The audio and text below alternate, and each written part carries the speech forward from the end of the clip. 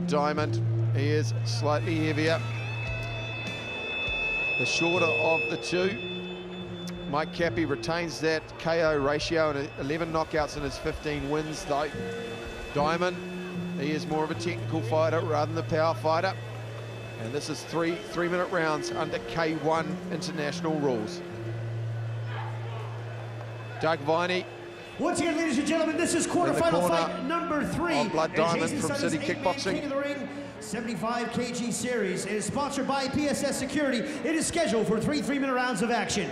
Introducing first, fighting out of the blue corner. He enters the ring wearing red trunks with silver trim. He has 15 wins, 4 losses, with 3 wins coming by way of KO. Representing Misfit Muay Thai. He's a TBA and IKBF middleweight and KBF super middleweight 4-man champion. Ladies and gentlemen, introducing Mike Misfit Kapi.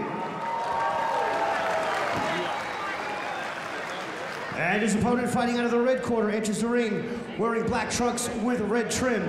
He has 52 wins, 14 losses, with 17 big wins coming by way of KO. Representing City Kickboxing in Auckland, he's a former King of the Ring middleweight champion and WKA Commonwealth and New Zealand IKBF champion. Introducing Blood Diamond! Fighters in the center ring, please, for Clyde Colley's instructions. Okay, guys, listen to me and obey my commands at all times. Protect yourselves at all times. Toss gloves, step back, have a good fight. Yep.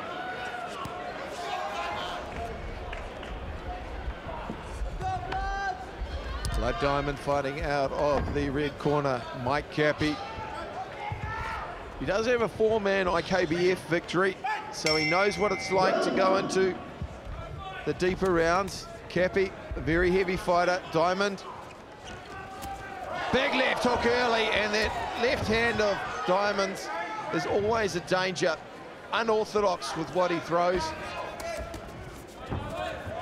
Looking for the head kicks early. He can be unorthodox. Big knees. Just if there's any criticism of Diamond, he can be a little bit sloppy at times. Sometimes he needs to just go down the conventional road to set up. Finding a home with that long, rangy jab. Kapi, he's got a big right hand, just looking for the opportunity to throw it. He throws it off that left leg that he's trying to throw inside. I noticed too, Diamond's still a little bit dry. Would like to see him a little warm coming into this. Kapi, not afraid to come inside.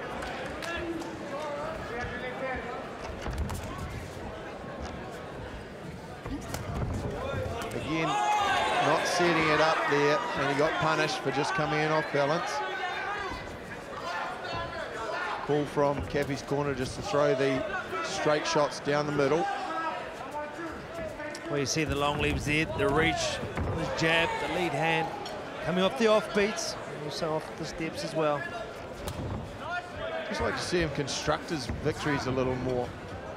Blood Diamond's just trying to find his timing and looking for the champagne shots when he should perhaps just go for the meat and 2 veg to set them up.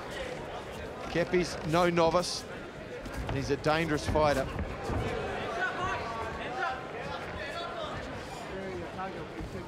Both these fighters unorthodox too. Goes from 0 to 100 very quickly indeed. His old Diamond steps off, disengages, but then, like lightning, he's in there in your face with a beautiful technique. Diamond's got very long arms, and he's quite awkward to find his range on. Kapi, he's normally a little more aggressive than this, so he's been tagged a couple of times early, paying respect to the range of Blood Diamond. 20 seconds to go. Body shot, left kick. It's an unorthodox combination, Monty. Not many fighters can throw that. He's an unorthodox fighter himself. Just where he camps himself out just at the end of the range, which makes it hard for Kapi. The lead left hook.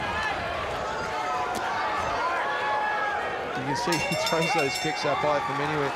Well, for mine, it was a round that Blood Diamond would have won relatively clearly. He landed the heavier shots and the cleaner shots, but he just looked a little bit sloppy in doing so. Would have liked to seen him much more clean and executed in his work. It's hard to see. That time then he disguised that left hook really well. It looked like he was coming down to the legs. He caught Kapi with the left hook. The two men trying to exchange just then. I see what you mean by at times he looks a little bit sloppy, losing his feet. But I tell you what, the subtleties when he does throw a technique, it's hard to see. He doesn't telegraph any of the punches or kicks at all. He just needs to find that right hand at the moment, just needs to go a little more from the right side. Eugene Berriman, Doug Viney in his corner. They're calling for variation of straight punches. Clyde Cowley, third man in centre ring. This is the third quarterfinal. Blood Diamond on the right of your screen. Mike Kapi, the misfit, on the left, all in red. Let's see if Blood Diamond can execute and find the right hand. And Mike Kapi, he has a vicious right hand of his own.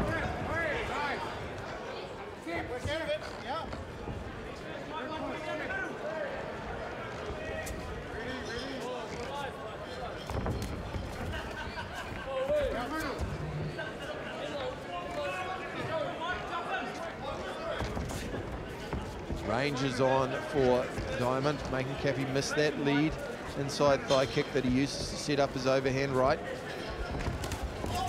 Catching him with the left hook coming in.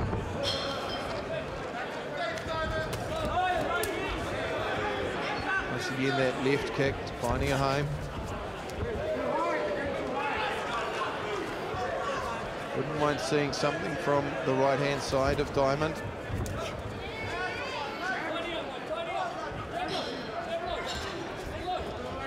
First minute down. Love's going off the short jab, left step, in the offbeat. Mentioned something from the right. Look at frustration on Mike Kapi's face. He's concentrating very hard, but he's just finding it a little bit difficult to get a tag on, to get a bead on Diamond. I still think that's because Diamond just stands just outside the range. So you really do have to commit, and if you commit and you overextend, that's when you put yourself in a vulnerable position.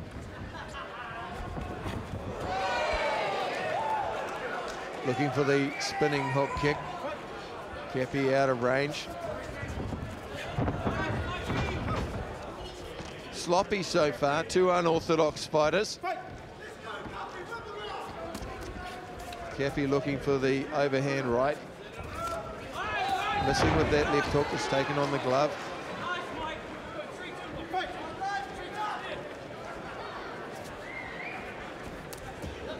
Heavy kick. That one made Kapi back off. That one hurt him, caught him right across the breadbasket. And I think Blood Diamond knows it because he went straight downstairs with the lead hand to the body.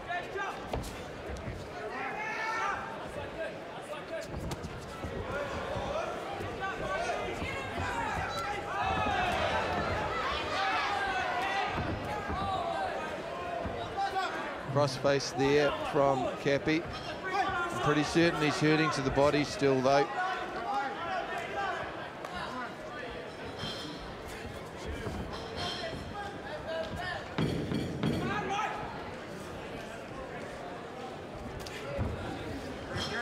Lead leg check from Diamond, who had switched momentarily to southpaw.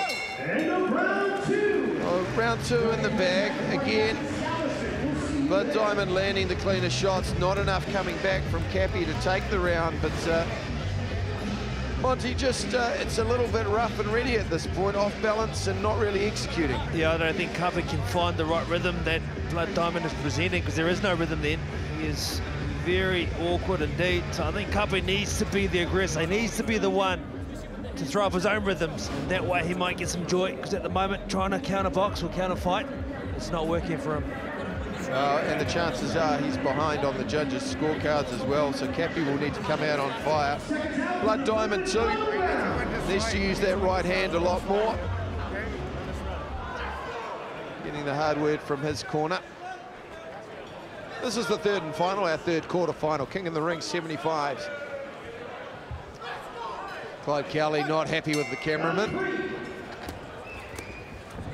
There's a Nice body shot to start proceedings. Kapi started off a little harder than he has. He must know he's behind.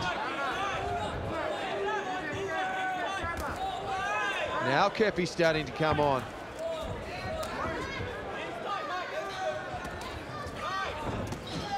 There's that head kick from inside the clinch, and that's the one that just makes Kapi a little bit hesitant to throw. He's trying to find a home, though, for that overhand right to time it over the left hand of Blood Diamond.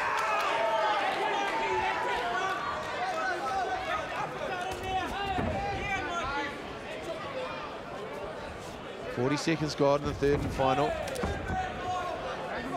Kapi just starting to drop his left hand a little low. Big knee. Well, that was legitimate. Clyde Cowley hadn't called break. Protect yourself at all times. Bit of claret flowing from Mike Kapi's nose. Another left knee. Starting to hurt there. Kapi, just the power, I think, of Diamond starting to break down along the left side of his body.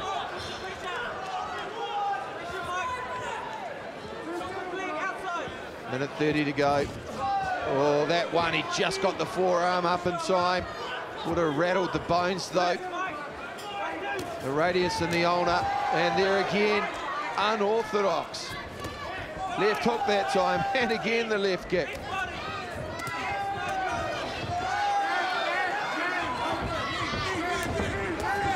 Well, it ain't pretty.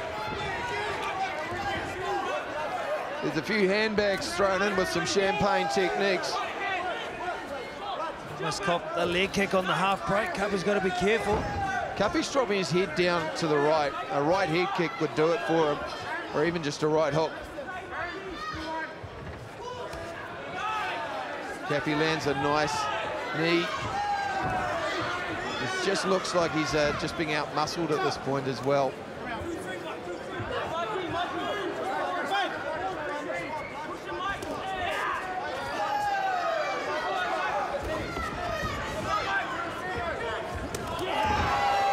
There's that knee again.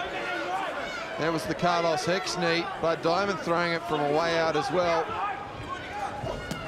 Gosh, that'd be interesting, those two throwing kicks and punches at each other, Monty. Oh, it's the knees. Both men devastated with their knees. 10 seconds to go.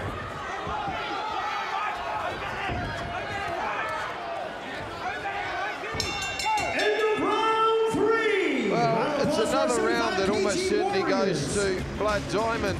I think Mike Kapi hasn't quite done enough, but still a lot more, I think, that the man Mike Tambo needs to do if he's to take this tournament. Mike Kapi, brave performance, but needed to show a bit more output. Yeah, I think he had a bit more joy when he was the aggressor, or he was the one trying to break up the rhythm, because when he was waiting for Blood Diamond had it on his string in terms of where he wanted him. Very difficult to fight is Mike Diamond. A little bit of rouge coming out of the nostrils of Mike Kapi. Very difficult, though, to fight a man with that kind of awkward rhythm, unorthodox, and power to go with it.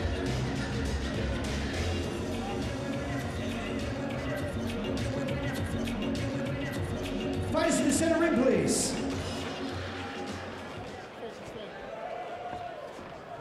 Ladies and gentlemen, after 3 rounds of kickboxing action, we go to the judges' scorecards for decision, where we find a unanimous decision winner.